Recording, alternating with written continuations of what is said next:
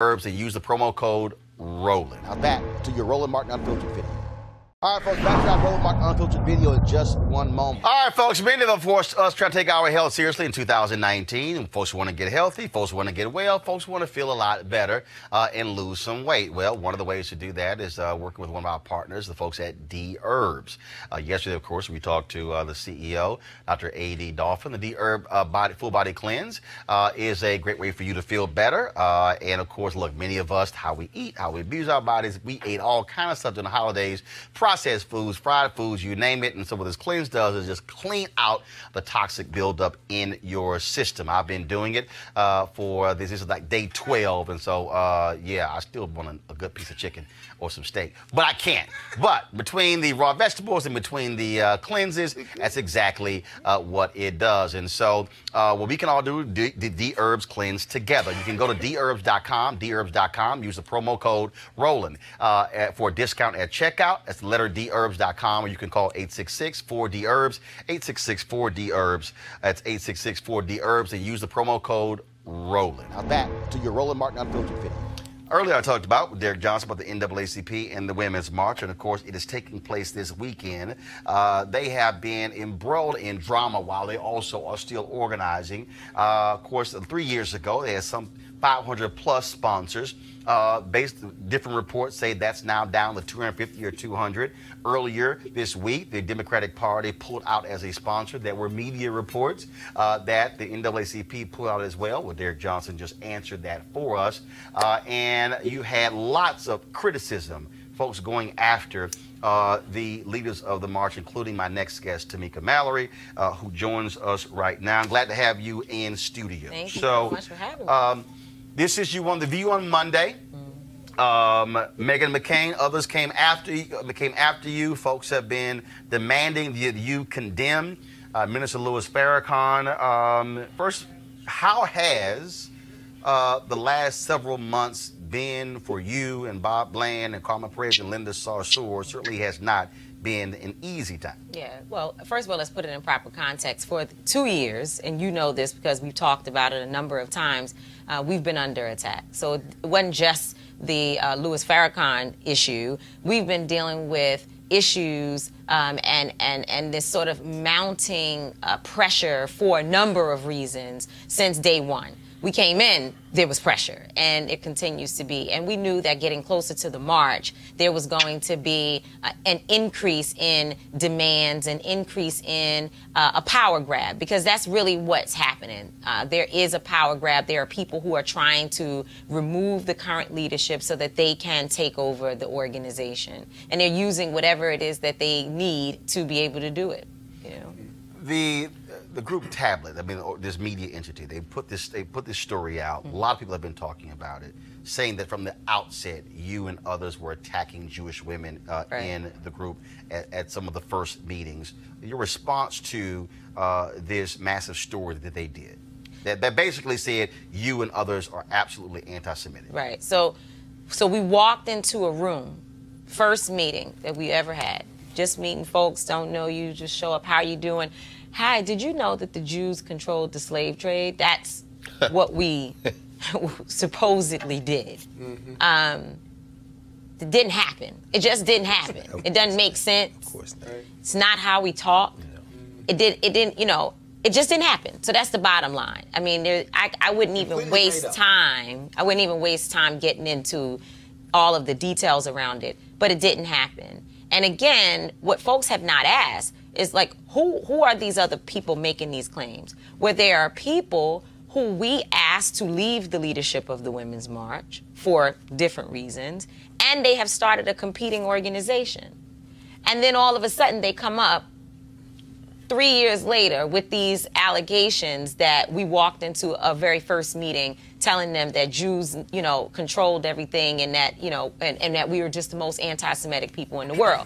And the truth of the matter is, what really happened is that the first piece was, and it was a legitimate question from the Jewish community around my association to the Nation of Islam. There were people who had legitimate questions. They wanted to understand. And we were having that dialogue. This happened last February at Savior's Day, which we all know is the highest holy day for the Nation of Islam. For folks who don't know, what is that relationship? I work with the Nation of Islam on a number of issues, particularly gun violence. That's been one issue that I've worked very closely with the nation. And I mean, the bottom line is I'm a black person in America who's an activist, who's been out here doing this work for over 20 years. So if you didn't meet the Nation of Islam while you were out here doing your work, you were not in the black community. Sure, like what black community you work in. Right. And I work specifically with people who are some of the most marginalized. You know, from covering things that we've done in the past. We work in prisons. We work on street corners. My own son's father was murdered. So I come from I'm not a celebrity activist. I'm not a Twitter activist. I'm not a TV activist. I'm the real kind. I do the real work. And when you do the real work, there are complex issues and there are many groups that you meet with that you may or may not agree with all of their philosophies. But the black experience is extremely complex. And, you know, sometimes you work with a lot of different people. So that's the relationship that I have. And, you know, and I appreciate the Nation of Islam for its role in the black community because it has been an important one, period.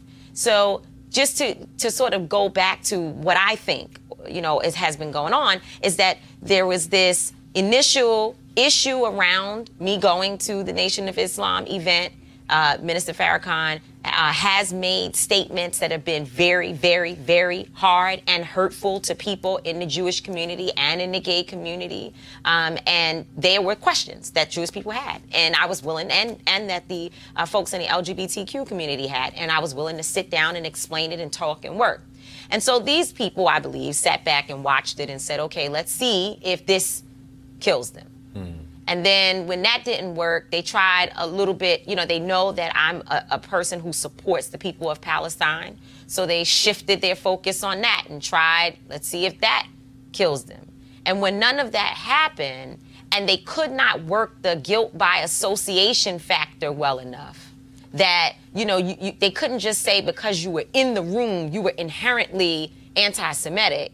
The next thing was, let's lie and put it directly in their mouths so we can make it stick for real.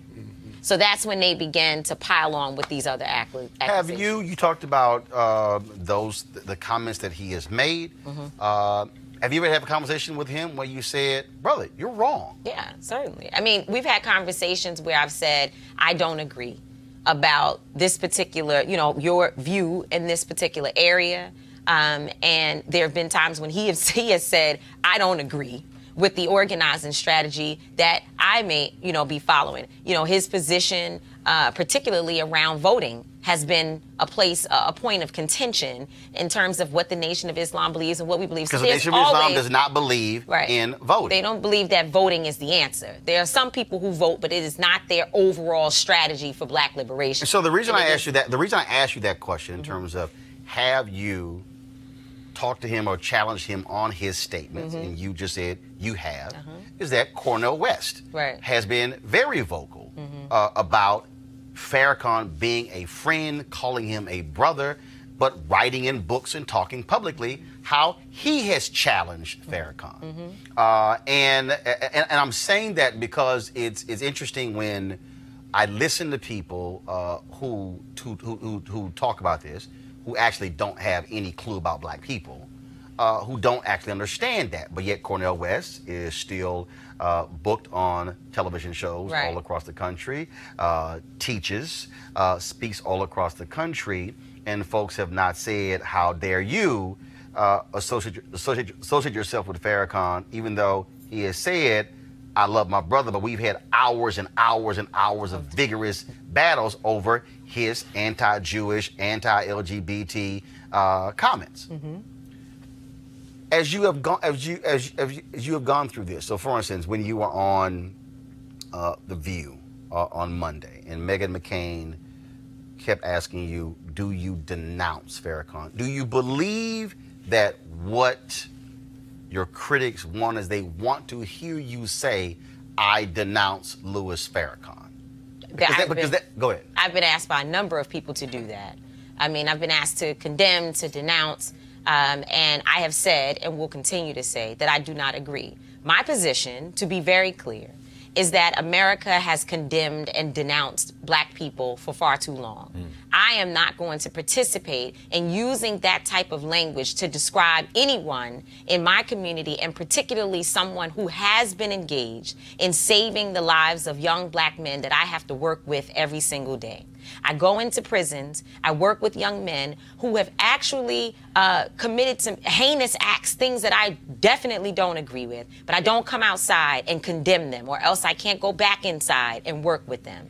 The men who killed my son's father, I have never condemned them or denounced them. Am I hurt? Does it hurt me? Are we angry as a family? Absolutely. But we haven't condemned them, because I believe in the work that I've been doing that the person on the shooting side of the gun and the person who's the victim both deserve the love and attention of people who claim to be black liberation fighters.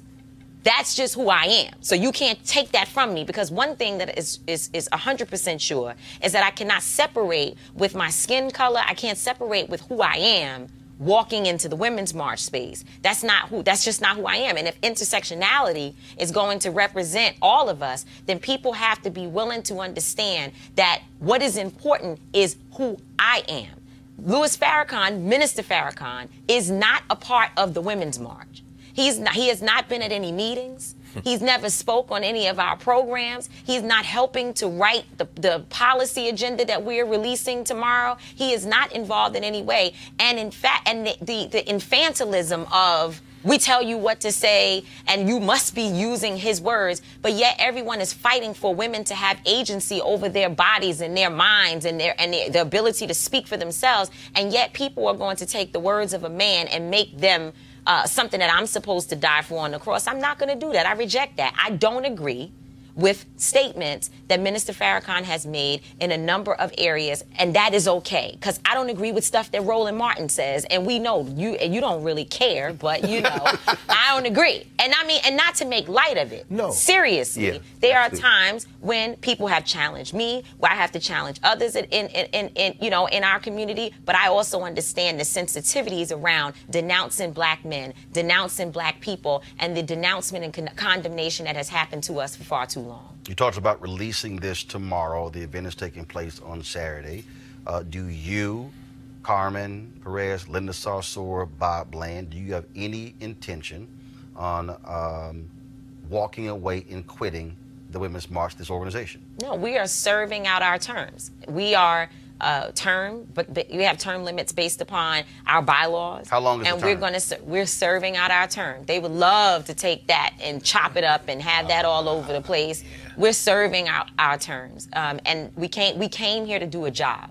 And if you look at the body of work that the Women's March has produced, we have held protests around some of the most important moments in the last 2 years since this administration has been in place. We've been one of the leading resistance groups and the most intersectional movement in the world in terms of ensuring also that marginalized people are in the sort of like the secret sauce to the conversation. We keep on making sure that we bring up Shakisha Clemens, who was attacked by police officers in a Waffle House. So we won't allow people to talk about any issue, not reproductive rights, not one issue without looking at how it impacts people who come from oppressed and marginalized communities. And that is the reason why there is a continuous onslaught.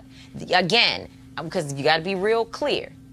There are people who have legitimate questions and concerns, and those people deserve the time and attention and affection of the Women's March, because only through that will we be able to really move forward as a strong movement. But that is not all that we are seeing happen here. And anyone who believes that all this is just people asking questions, they're wrong. Because Meghan McCain asked 6 questions at once. She never stopped to allow me to answer any. And I don't even want to use the wrong word right now, but the nerve of people to believe that because she did all that I was supposed to just answer her as she said. So Massa, you get to tell me how to respond. That's not going to happen. And if people can't understand the implications of a white woman yelling at me and trying to badger me into saying what she says, even if I wanted to say it, I wouldn't have said it the way in which she was speaking to me. That's right. Question from each panel. I'll start with CJ, go to Scott, then Greg.